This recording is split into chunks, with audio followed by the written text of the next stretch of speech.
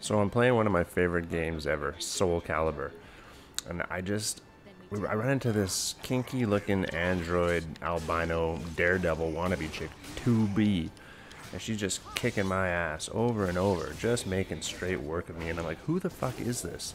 Who is this chick?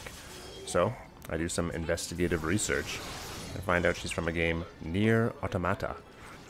And believe me, by the time you finish Nier Automata, you still won't have any idea what Nier Automata even means.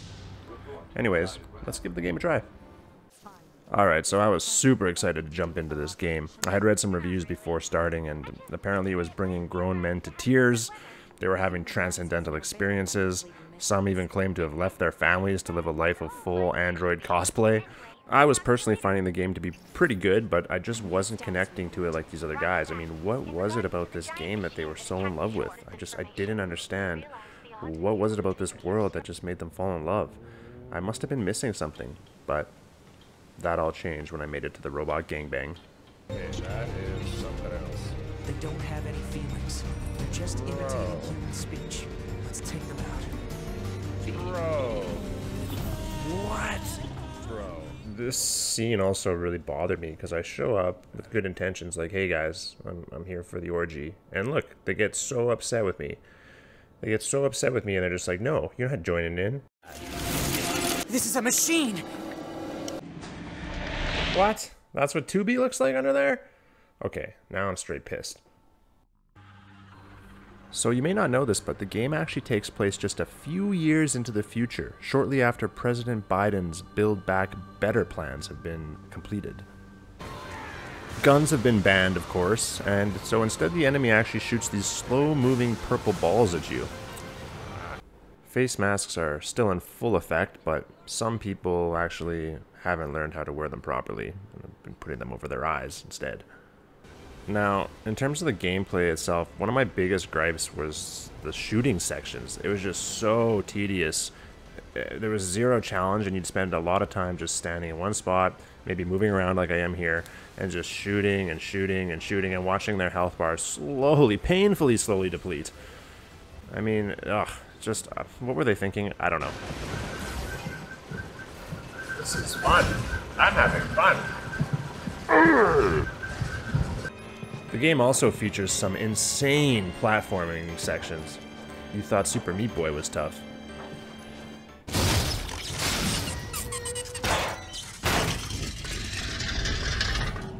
Kill it. I don't trust it. Kill it. Oh, attaching? Oh, okay. This is some Nightmare Before Christmas type shit. Huh? Hey, where am I? What's that? Hey there, guys. What's up? Aw, he's just looking for a This friend. seems weird, 2B. Let's kill it. Wait, what? Not good idea. Just kill it. No! What the fuck?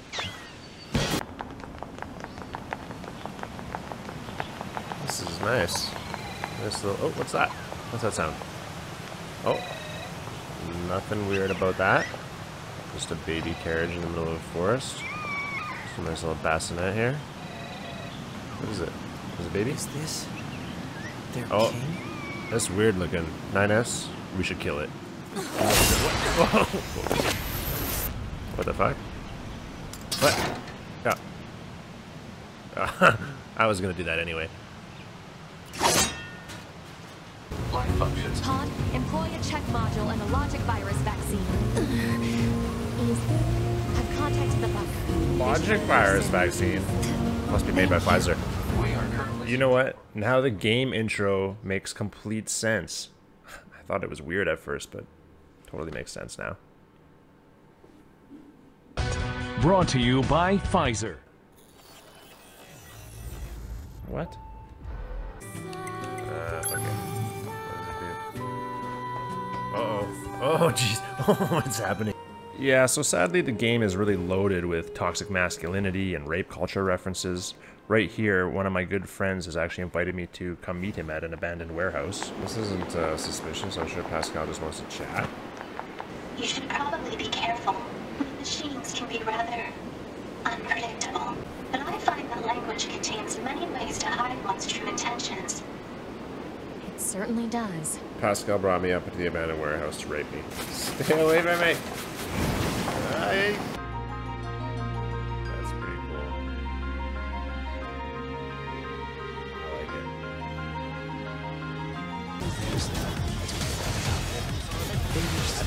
it. Overall, the boss encounters were by far the best part of this game. It's where the game really shines.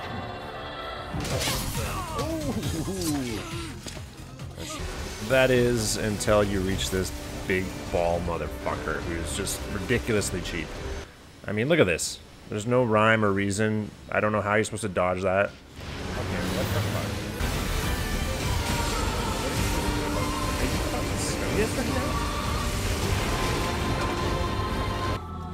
But yeah, overall, the bosses were a ton of fun.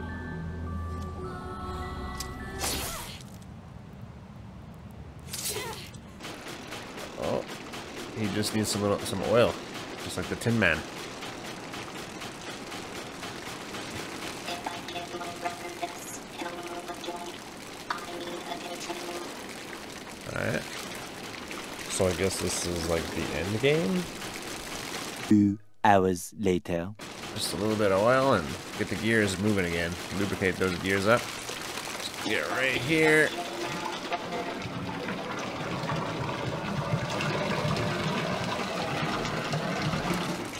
Perfect.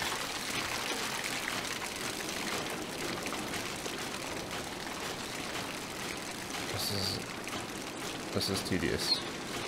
Pretty much a prime example of how this entire game plays. It's quite a tedious game. Like what? Oh, there we go. Oh no!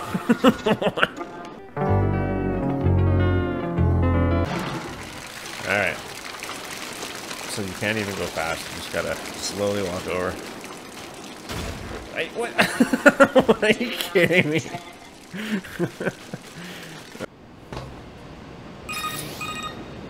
So... Operator 210 to Unit 9S.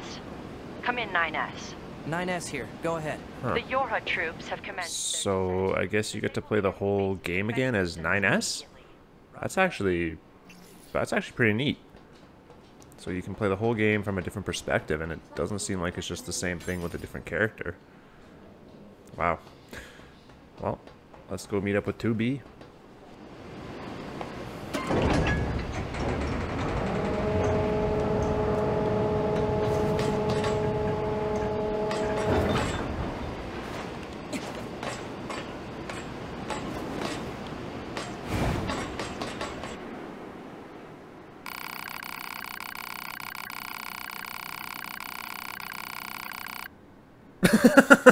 What? He was never heard from again. What? Final verdict. I liked it. I didn't love it. Like and subscribe for more.